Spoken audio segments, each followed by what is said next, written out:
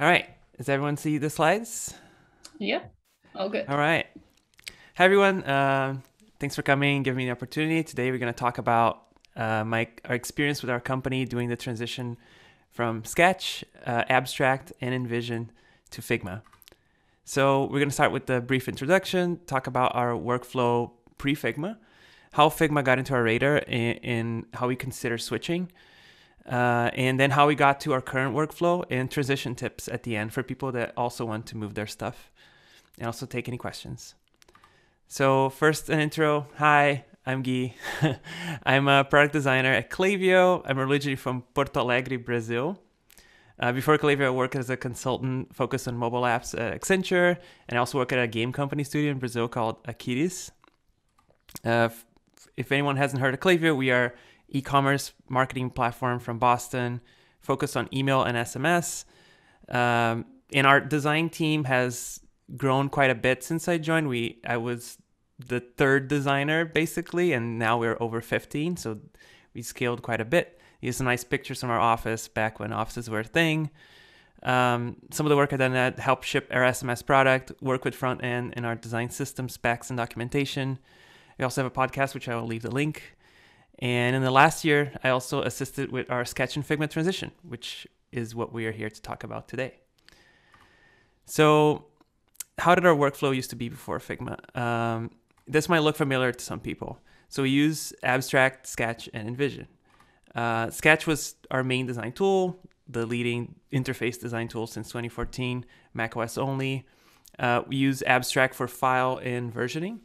It was a nice sort of platform because it allowed us to have a common source of truth, and it was easy to keep track of all changes. You just open a branch, and that was very similar to the workflow that engineers are used to, because whenever you want to change code, you gotta open a branch and you gotta write about what you changed. And it was nice to have this sort of parallel with design. And unfortunately, there was no something similar like that in Figma currently, but it worked really well for us in the Sketch days. And we also use InVision for prototyping, and it was the main way that our stakeholders got access to their designs. One nice thing about InVision is that it was just a link that you can share widely, and you can control your permissions. And if all is well, everything's in sync, working as expected, you are focused, each tool is focused on their individual tasks. You go from one app to the next, all is perfect. But then Sketch releases an update, breaks integration with InVision, something gets outdated in InVision, and you got to go find the corresponding place in Abstract. It's great to have all these tools that are focused on a task, but all these connections are possible pain points for failure. And when things fail, it can be quite a pain. I heard about Sketch releasing an update yesterday that broke some components, so this can happen. But at the time, we just expected these are the issues of, working collaboratively, and this had to be the way it goes. There was no other better tool. But then there was Figma.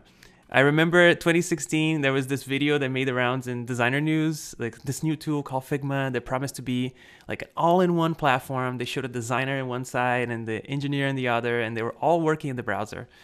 And I remember being like, how is this possible? Can you actually work in the browser to do design work, and it can be as fast as a native app?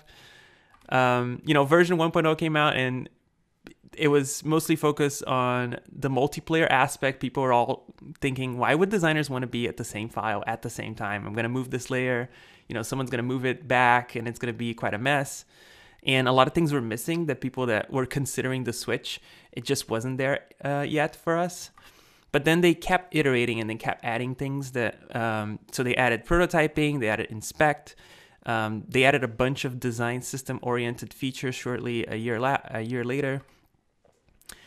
And there was no, they keep calling these versions like 1.0, 2.0. There was no 4.0, but for me, it was when they added auto layout in the plugins feature, just because those are things that were missing. And also, in the case of auto layout, I think was really more refined than Sketch. And we started hearing constantly about design candidates applying to our company that were using Figma as their main design tool.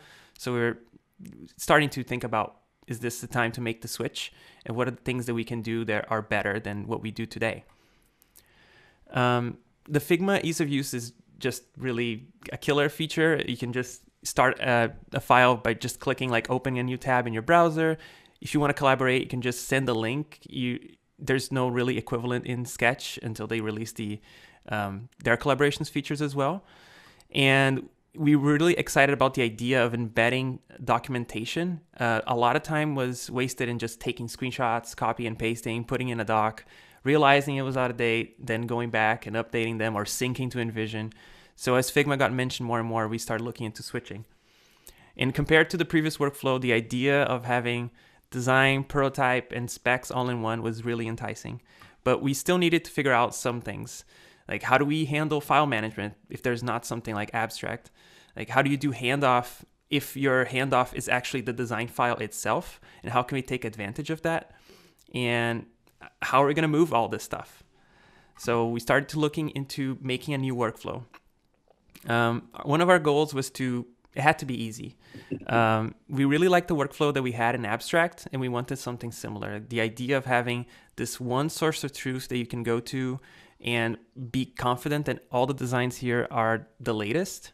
So we really want to keep that. Because there was no direct replacement to abstract, we knew that would require a little bit more of manual work to make that happen. And secondly, how they say that with great scale comes great need for structure. Our team was growing quite a bit from being 3 people. So we knew that we needed more structure to ensure that everyone was at the same page as we add stuff to the product. At the same time, we do not want to add too much friction that would make iteration a chore. So we looked into other companies. Spotify has this great doc about their ways of working in Figma. It's a great example of how to scale the system at a much larger company that we were at the time, but it was almost too much documentation process for the size that Klaviyo was in. Then we looked at Dropbox. It was a great use of cross-platform assets. So Dropbox has their global styles and the mobile styles.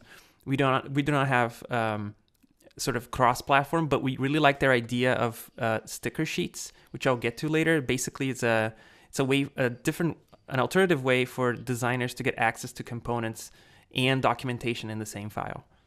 I also ask around Twitter and find other designers going through the same sort of question. The answers vary quite a bit, but I identified 2 major strategies that people were doing. And I mapped these into a whimsical flow, going through the same starting point from the perspective of the designer in our team, like starting a new project and they want to get work done. Like, what are the steps that they could do if we want to have this sort of source of truth that is shared across everyone? Miro is also great for doing that, by the way. And our first alternative was, what if we keep the iterations and the source of truth in the same file, kind of replicating what we had with abstract being like open branches. So the idea with this workflow would be you have one file that represents what is live today and acts like a hub. And if a designer wants to start a new project, they can create pages inside that file. And that's a nice way because it could lead to serendipity of designers working in the same area and finding out about projects that are also working, in the same sort of feature area. So they could talk about like how they can merge their initiatives. After the work is done, all the designers would need to do is go back to the page that represents the source of truth, what is live, and update those designs. This is kind of what abstract does for us automatically. When you merge a branch, it basically takes your designs and apply them as the new source of truth. Our main problem with this approach was its sustainability. So Figma files can get heavy over time if you keep all the iterations in one place. It just wouldn't be sustainable for the long run. And I was thinking about how can we make a cleanup process feel easy, and the easiest way that I can think of was duplicating the source of truth, deleting everything that is your iteration, and then archiving that file, and then going back to your live file and deleting your sort of pages that are now up to date in the live page, so you don't need them anymore. So it was a lot of manual work. So we like this idea because it kept more visibility into these active projects, just like abstract has with open branches, but the cleanup process was a little bit messy. And because we link to iterations quite a bit in documentation, when you duplicate stuff or move stuff around, those links might break for just because the artboard doesn't exist anymore. So it wouldn't be good for that. And at Klaviyo, we have horizontal teams that, like data science, that work across multiple areas. So to have them work for one initiative, have several different open files at the same time, just will be a lot of pain for them. And we were trying to be cognizant of that. But if you flip that around, the other idea is, what if we make the source of truth and iteration separate? So we can have a source of truth file that includes only what is live today in the product. And then each of those screens can be set as components. And all live files are then published as a library that everyone can have access to. So a designer that wants to get started starting working in a project, they can create their file somewhere else, and they can just pull from that library of the source of truth and start working from there. So why make those into a library? It basically makes it so that you can use Figma's component search, and start from there. So you search for the screen you want to work on, you drag that over, you detach it, and you're ready to make edits. When you detach them, it also keeps the file structure. So we as an organization, we want designers to name our artboards very, putting a lot of description into what is this, so that you can find it easily, not only for when you're handing off, but also for us designers to find things.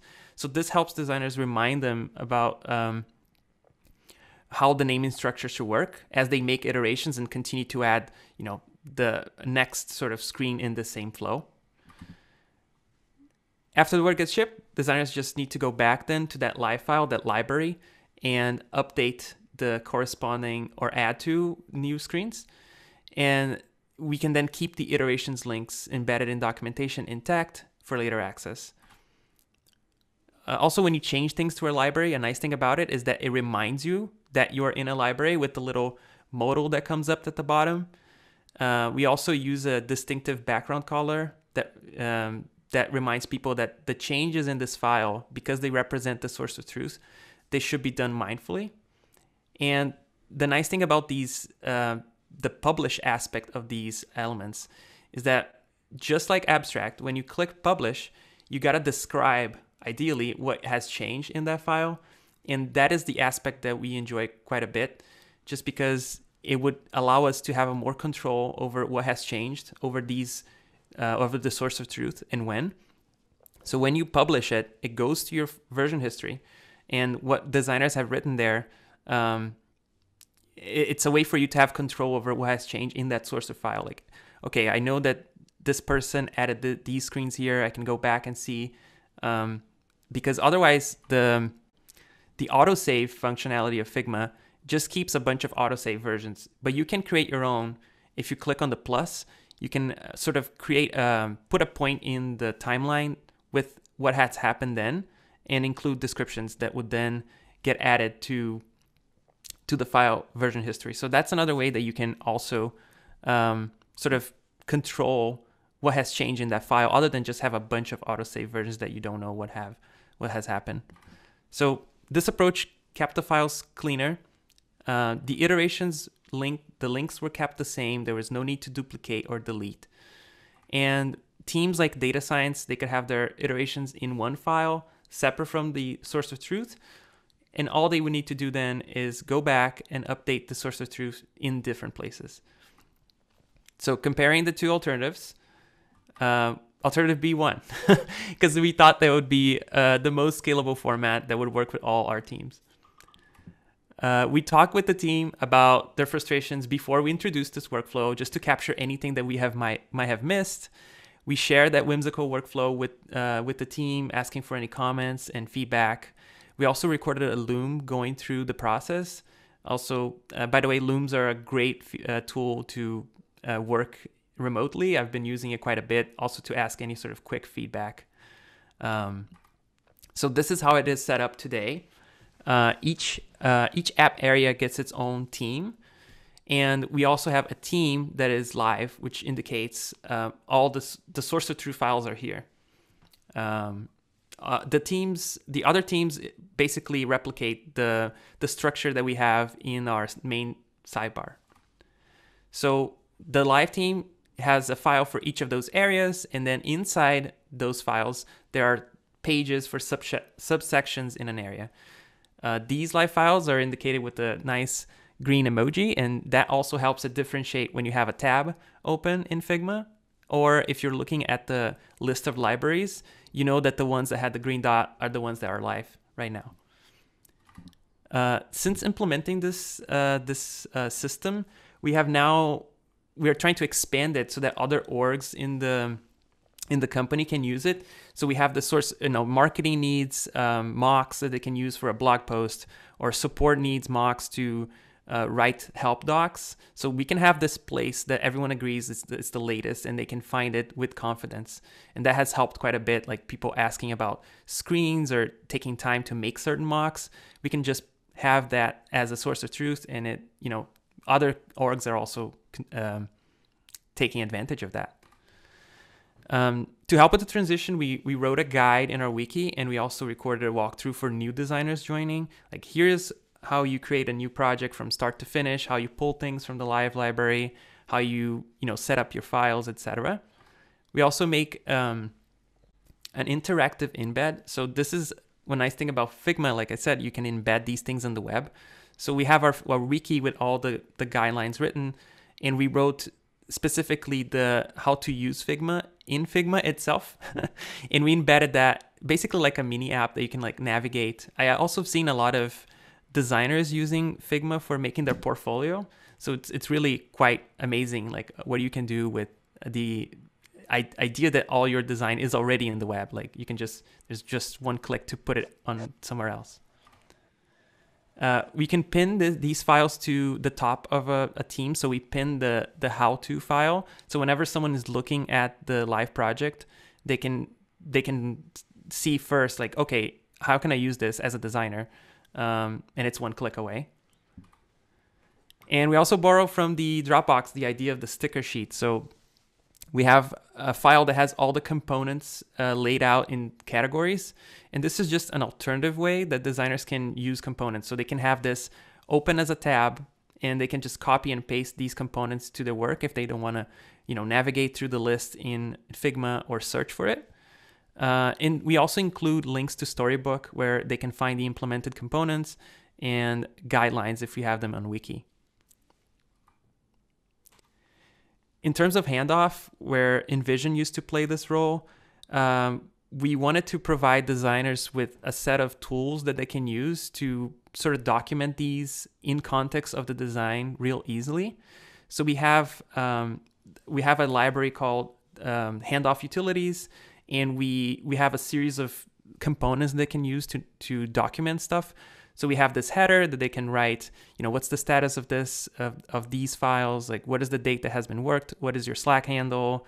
We can include links to documentations too. So we have a lot of our specs are in Google Docs.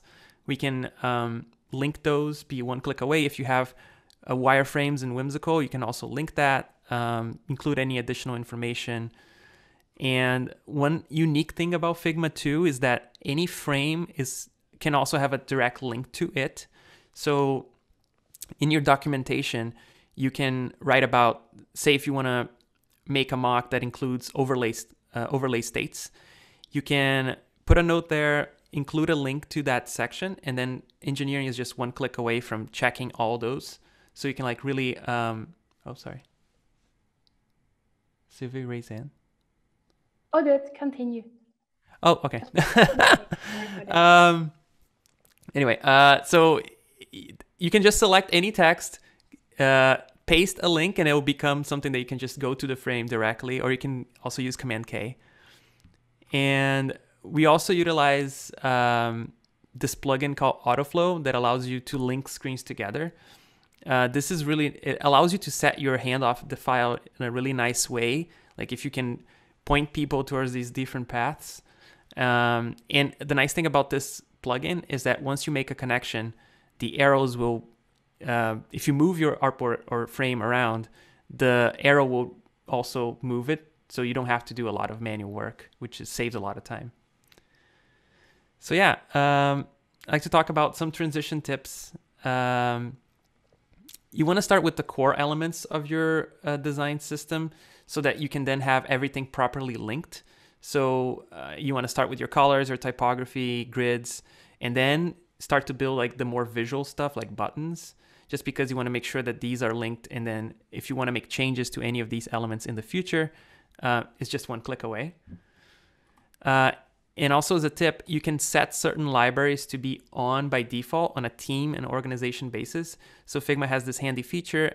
You can enable libraries for all team files, so that someone that's starting a new file, they already have, you know, colors available and all the typography available. They don't have to go and turn their library on, which saves quite a bit of time. And in my experience, the sketch import feature from Figma is just, it works really well if you want to keep your iterations around in Figma for reference. But if you have anything complex like masks or shadows, sometimes things don't translate very well.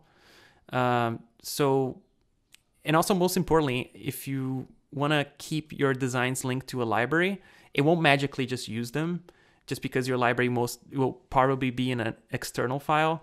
So it really, you got to build it up from the ground. It took us quite a bit of time.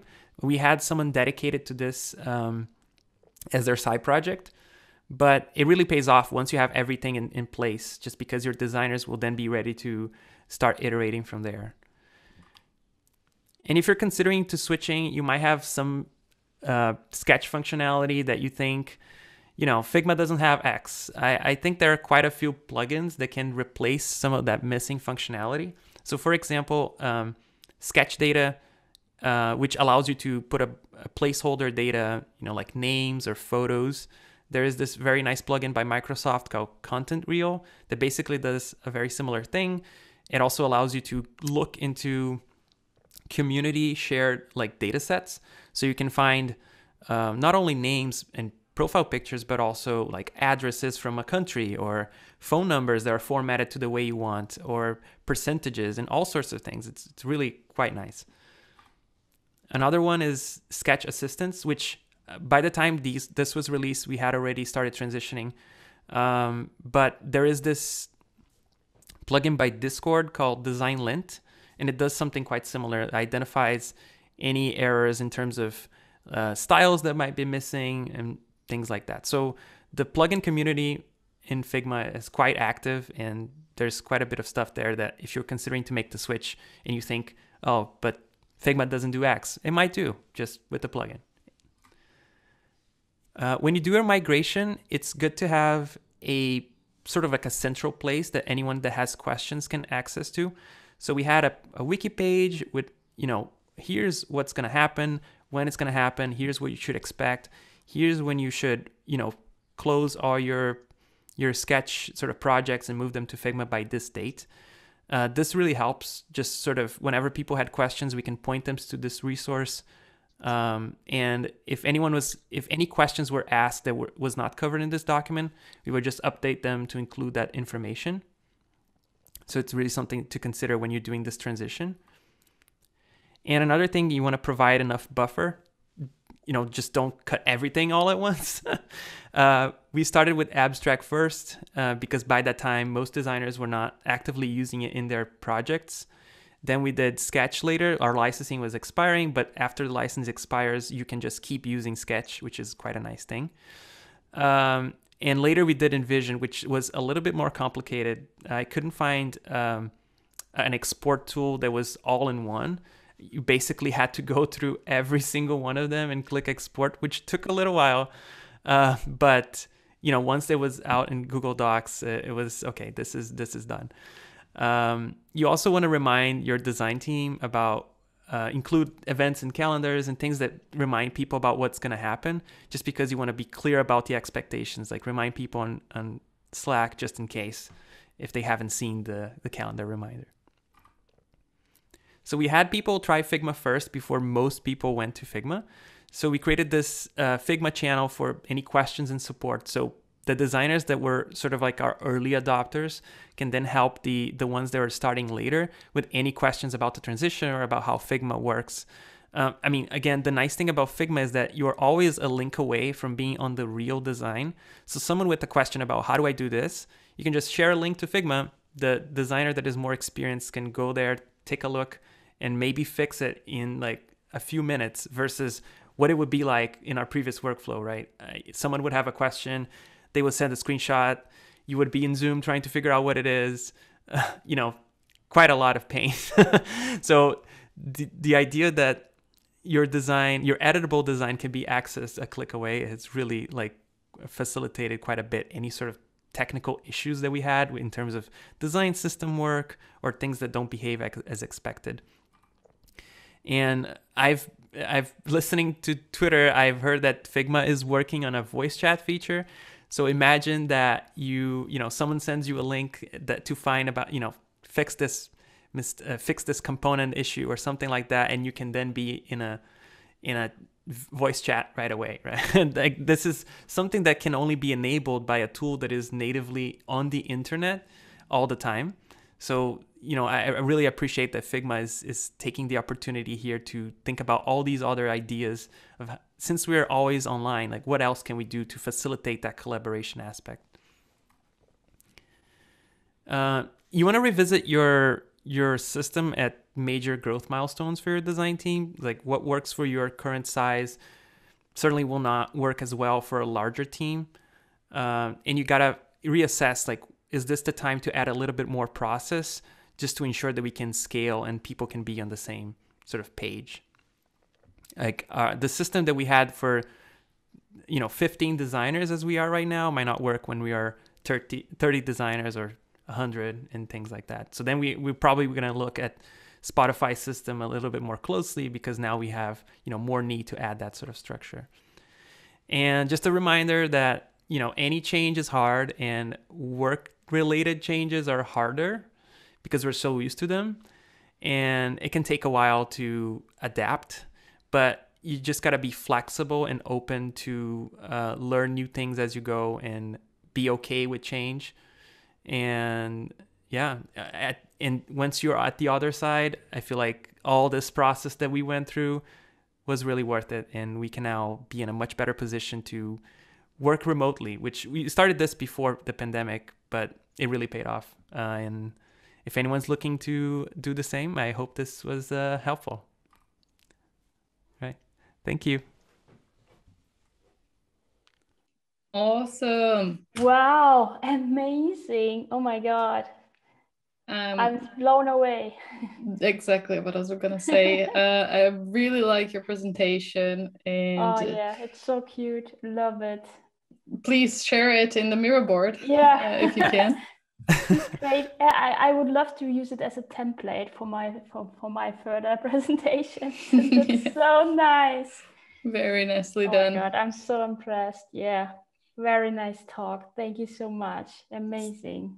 So just as a reminder for the people watching the stream, you can raise your hand if you want to ask a question live. You can turn your camera on or not, up to you. But we also will just go through the questions that we have in the Miro board. Yeah. Once again, thank you so much. Amazing presentation. Amazing setup. Do you have a special camera? You look very crispy sharp on screen, and also some lightning going on there, probably. Looks amazing. Yeah, I figure, since I started working remotely, I'm using this camera. I just put my my photo camera you can now use it as a webcam. Mm-hmm. So I'm not going anywhere taking photos, so I might as well use this camera for something else. That's exactly what I did. I'm now using my DSLR for webcam. It's like so fancy, but it's also an old camera, so hey. Amazing. Yeah, we're getting lots of feedback in the conference channel. People are loving it, especially loving your shirt, actually. Really cool shirt. Yes, you've got fans. So, all right, we can go on to the first questions then. So we have currently the problem that our customer is concerned to have all documents on cloud only. Have you had this discussion too? And how would you convince the customer here? They're concerned about everything being in the cloud? Yeah, because that's the difference between Figma and Sketch, right? Well, I mean, I guess in reality, like if you have something in Sketch, it's gonna be in the cloud somehow. Like you're gonna have either Google Drive or you're gonna have Dropbox or some other system. So your file is gonna be in the cloud just for backup and just making sure that you don't lose that data. I think Figma has quite a bit of their higher tier has a lot of security features for exactly this kind of customer that might be too sensitive about the data that's hosted there.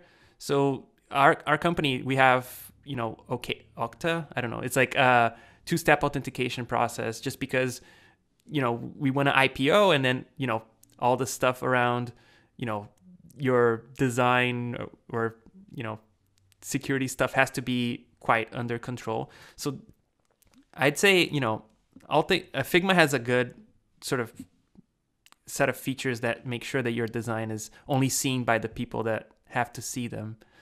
But there is this other tier that you can also, like, if you want to really reassure the client, like you can have that sort of extra protection layer. So you guys had a discussion around this when you were thinking about changing from Sketch Abstract to Figma? Yeah, this came from our IT department. They were looking into this in terms of, do they have this security? Like, can they integrate with our sort of sign in? So yes, Figma could. So that was great. But it was on this sort of like higher tier in terms of, I think it was like enterprise that has this sort of added security layer. Probably. Cool. So next one, actually, that is a request from my side, because I was really curious about the workflow that you put together when you were doing the findings. So is it possible for you to share with us the whimsical workflow? Yeah, I added to the board. Also, these slides are already there as a PDF. Cool. Unfortunately, it doesn't come with the nice animations, but the PDF has all the links. Cool, thank you. And in the examples, you mentioned about branching through creation of pages. Do you think that would also work for design system components? Or maybe that was like in the first steps that you guys, as your guys were going through figuring out the workflow, like how do you see this, the branching system with design system things? Yeah, I mean, we have a current library that has all the current stuff, and we also have a V2 library that we want to make a switch. Like we want to have this new look. We haven't really used this system for our components, but whenever you have edits on the same system, it's not like a major change. I feel like Figma doesn't. Yeah, I guess you have to replace them just because you want to keep sort of the links, right? Like if you make a change to this button, you want that to be applied everywhere. That's one of the main benefits of it. But you can keep that around, like, duplicate that, then detach it, and then have that stored if you want, like that style or that look. But that's a good question that's in our radar, just because we want to do this in the near future, and we have a team that is working on a new sort of look, and they're working on a separate sort of library. And the idea is that as we make that switch, we were gonna have to then just, because not all pages are gonna be in this new look, we just can't use the same library for that. But yeah. Okay, well, interesting to know. And how long did it take to transition from Sketch to Figma, including building library and training the team? In terms of building the library, it took, we were early just exploring, like, do we want to switch to Figma at all? Like, just, so we had one designer that was, take a look at this, let us know what you think. That took because this was a side project, it took a little while. But I feel like if a team is really, wants to really invest in moving, I feel like that could be much quicker. Like it took us around 3 months just to have, because there was just this one person like doing this as a side. But I think if we had more people involved, it would be much faster. The letting the team in, yeah, we did that sort of step-by-step approach of like, we're doing this first and then this later and this later. Like that took 3 months just because we wanted to keep enough buffer between the tools. So yeah, I mean, if it all depends on like how much work do you need to move also. There are certain pages that weren't actively worked on that we can move later. So we had like areas that were more active, so we moved those first. So making sure that, you know, designers working in new projects, and this is a area that we're adding a bunch of features. Let's focus on the things needed for this area first. As people need to work in this other area later, we can then move that stuff too. So not everything has moved just because some areas are not touched as often, but that's another strategy to expedite sort of this process. Yeah, cool. Yeah, so as you noticed, Sylvia is like really trying to hold her laugh because, well, David just shared on the feedback channel. Everybody can join if you want to give feedback about the conference, but he's giving feedback to your t-shirt. He just ran his his app through your image, and he found out which colors you have in your t-shirt, just so you know. It's quite an extensive list. You should check it out. Yeah, David pitched his color app yesterday. He's our color wizard. So basically with his app, he can extract all the colors and all the namings of the colors. And he just did this for your t-shirt. That's why. Super funny. All right. So Nice. On to the next question. Our designers found issues with Figma for use cases with printing. For example, printing documents for client with images /SVG. Did you guys find a solution for that or encounter that issue with applying your Figma designs to print use cases? And by the way, they had to use Adobe XD to get a good quality in the printable resource. Yeah, I haven't really used Figma for print that much. I know that even for mobile work, there are certain aspects. So if you want to design for mobile, like there's P3 color, they also don't have any sort of color profile support. This is something that I've seen a lot of designers ask for. So I feel like if they add, you know, CMYK colors, it's going to be much easier to manage. It's interesting. Like we're seeing a lot of uses for Figma. They really anticipate, like a lot of people are doing these crazy illustrations. Like Figma wasn't designed as an illustration tool, but you know, people are going crazy with it and just doing all these sort of things. So I hope that Figma, like I think Figma team is quite attuned to the, you know, the needs of their customer base. And as people use Figma more for print purposes, I think they're going to add more features around that. But yeah, our creative team has just switched to Figma as well. They were using Adobe. But most of our stuff is not printed. So, right. Yeah. Well, fair enough. Yeah. And I guess there could be improvements on the way. Indeed, there was a tool that was thought for the UI mainly, right? To serve the digital products. All right, so moving on. Did I get it right that you keep the documentation in Figma or you embed the frames in other tools? Any performances issues? And can you get back to this again shortly? So for components, we put the documentation on a wiki page and we embed we make a frame that has, you know, all the distances and, you know, details about anything they want to call out specifically, and that gets embedded to our wiki. In terms of any sort of feature work that is not, you know, that has engineers building this new feature for this particular, you know, part of the app, we put the documentation next to it just because we think that, you know, an engineer looking at this might have some questions and we want to anticipate sort of what are the things they might be thinking here? Like, how does this behave? How does this break? How does this, you know, scale at a certain screen size? All these sort of questions. We didn't have, if you try to put too many iframes in one page, it does get quite heavy. So we try to be mindful of that. We've tried to put everything in one embed if we can. But yeah, I haven't noticed any particular slowdowns on that. Like Figma seems to be pretty good. Our concerns around the file being heavy over time is just because there is, if you go to view resource use in Figma, there's this little bar. Like there's actually a limit of layers. It's very large. That's like not a concern. But you know, we would have to get to that point at one time. So like thinking about like the future, we're like, okay, we need to clean this up every once in a while just to make sure. All right. Yeah, and I guess also maybe the person who asked this question didn't watch the previous talk, but we had a conversation about the embedding and a work around it as well. So yeah, you guys can check the Miro board for the previous talk. There is some interesting insights in there. So there is, this is an interesting question because I really use this a lot myself on Sketch, Runner Pro. So is there any plugin or native feature similar to Runner Pro? Yes, I used to use Runner. I miss it a bit.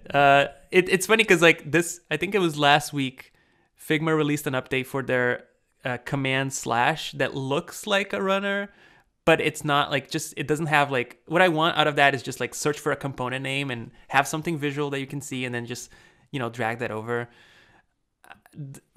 The idea of them working in that command / for search makes me think that they want to expand that to the future. There wasn't a plugin called Walker, which is a play on runner, just because they didn't have all the they didn't have all the capabilities that they could do. I mean, Sketch being a native app, there's more things that you can do around plugins that Figma initially at least didn't allow for. But they are expanding this stuff more and more. So I would check. I don't know if Walker is still around, but I can put a link in the resources.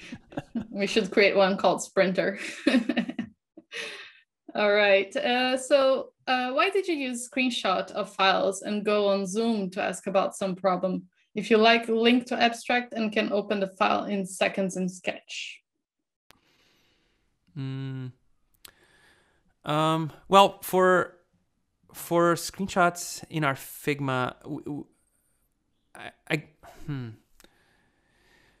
well, I mean, you have to have an open branch, and a lot of times, the way that this works around like multiple designers on the same open branch in the same file, I feel like doesn't work really well. Like I imagine that if you want a designer to look at something, they would have to have a sub branch out of that same branch and then have them look there. Like just having the designers at the same time on the same file on the same branch, if I remember right, it doesn't really work that well. No. So it was really that idea of like, how quick can you get to this?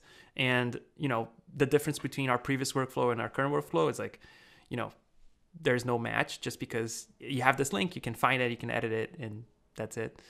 I feel like our designers are using a lot more Loom, like I mentioned, just to talk. Okay, they are having this problem. They can record a video, and then people can asynchronously like watch that and then go to the file.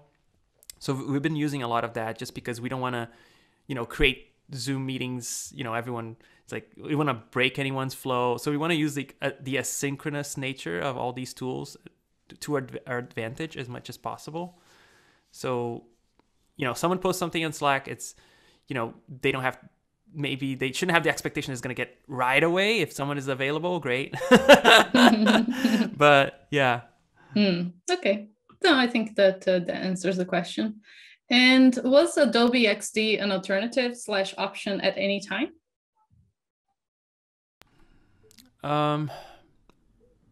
Yeah, we didn't look into Adobe XD that much. We were looking into, like I said, we were listening to a lot of like what other designers were coming to us and like using Figma, and we were very like attuned to what the design community was talking. And we didn't even consider Adobe XD, but I feel like at the time they were in a similar position as that Figma 1.0, 2.0 example. Just their feature set just wasn't there for us. But I think they have, I have to check them out again just because I know that they have done quite a lot in the last few years. So yeah. I also saw that yesterday they were talking about design tokens, and they were the only tool that had design tokens. So I was like, oh, I hope Figma is listening. Yeah, exactly. We all do, really. Nice. Cool. And we have just 2 more questions, also 2 more minutes left. So let's see. Did the teams have a problem with merging different files by different designers manually into one artboard versus the automatic merge in abstract? right now we don't have, well, that's the issue of, like I said, about like revisiting this system with bigger teams. Right now, like our design team is spread out a bit. So we have, a couple of designers working on one area and a couple of other designers working on this other area. So there's not a lot of that overlap one-to-one. Like, these two teams are working on the same page at the same time. But with our idea with the idea is that whenever something is implemented by engineering, that's when the design team would go through the designer would go through the process of putting that into our source of truth, because it should reflect what's live. And ideally, engineering is also not like merging these like multiple features at the same time. So we would just try to match whatever like the cadence of engineering implementing it, which usually it's a little bit more because they want to like do, they want to capture all the bugs and things like that. They just tend not to do things at the same time. So if there were two features that were finished around the same time, most likely they wouldn't be implemented at the same time. But if they were, then I would assume that there would have to be some collaboration between the designers working in that area to kind of put their stuff together. Cool. So yeah, let's just try to cover the last one very quickly. Do you make advanced prototypes, for example, forms in ProtoPie as an addition to Figma prototypes? If so, how do you deal with different documentation for some of the prototypes? We haven't really explored other prototyping tools. We have used Maze for more prototype, like doing A/B testing with users. So it worked really well. I can just embed the Figma prototype, but we haven't really explored like other tools. Figma has also added quite a bit of, prototype in terms of like allowing you to tweak the curve, right? There's a lot of features that Sketch didn't have. So for us, is all this brand new like possibilities. So yeah, we haven't really looked into more like dedicated prototyping tools at this time. All right. Well, I can imagine that you are available on Slack for anybody who wants to reach out to ask you more questions. Yeah, for sure. And yeah, it was an awesome presentation. Thank you very much. Thank you very much. High five. Well done. Thank you so much. Thank you.